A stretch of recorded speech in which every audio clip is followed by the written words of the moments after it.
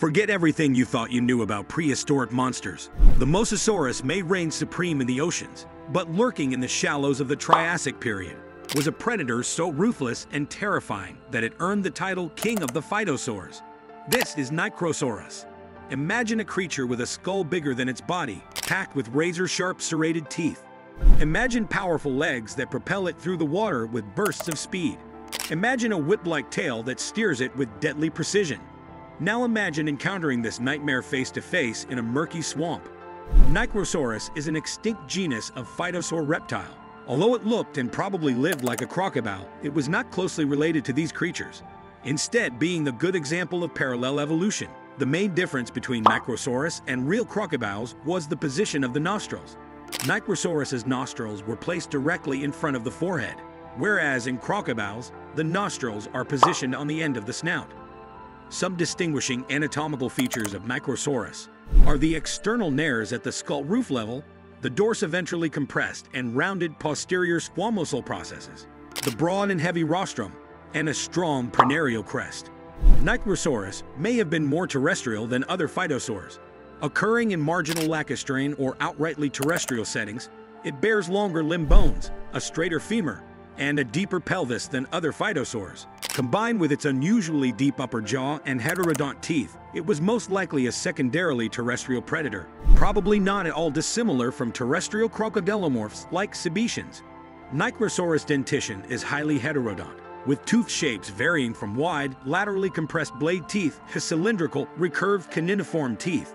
In terms of jaw morphology, a full prenarial crest is a distinctive anatomical feature for Nicrosaurus catphi. In both the upper and lower jaws, the dentition has 5 morphologically separated arrays of teeth: tip of snout set, premaxilla set, maxilla set, tip of mandible set, and dentary set. Moving posteriorly in all of these sets, except the tip of the snout and tip of mandible sets, tooth morphology starts out relatively simple and undifferentiated and gradually changes, resulting in a morphocline. The upper dentition is considered to be tripartite.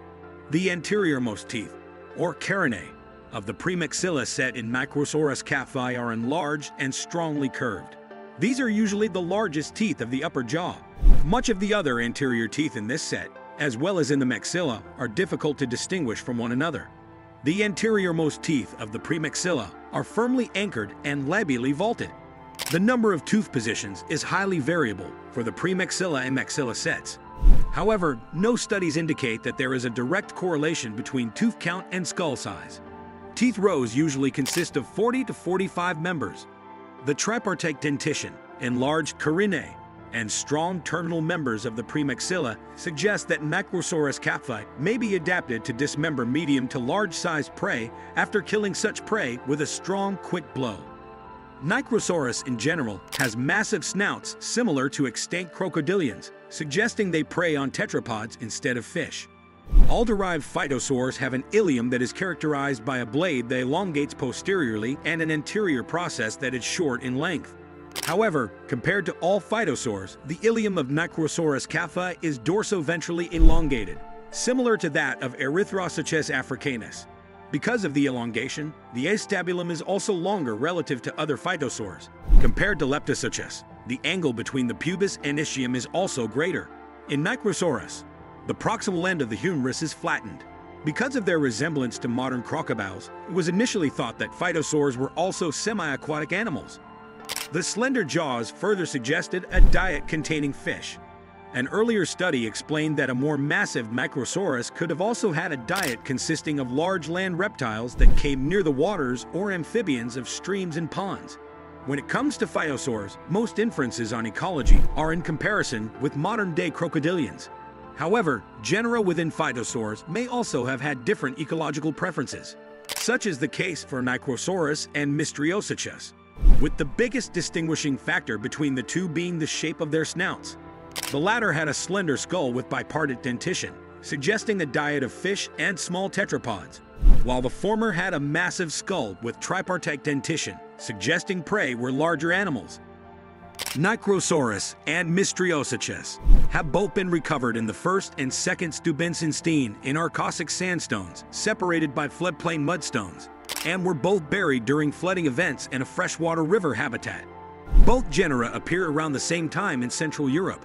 Additionally, because Nicrosaurus has also found lacustrine sandstones, aerially exposed plains with breccia, and reworked paleosols, a terrestrial and swamp-inhabiting lifestyle seems probable. A more recent analysis of available postcranial bones has provided results that further support the idea of Nicrosaurus being primarily terrestrial.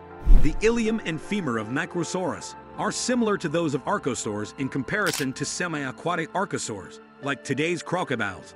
The resemblance suggests Nicrosaurus could have had a more upright walking style that is often associated with terrestrial organisms. Thank you so much for tuning in.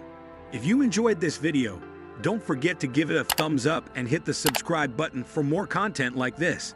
Feel free to leave your thoughts and suggestions in the comments below.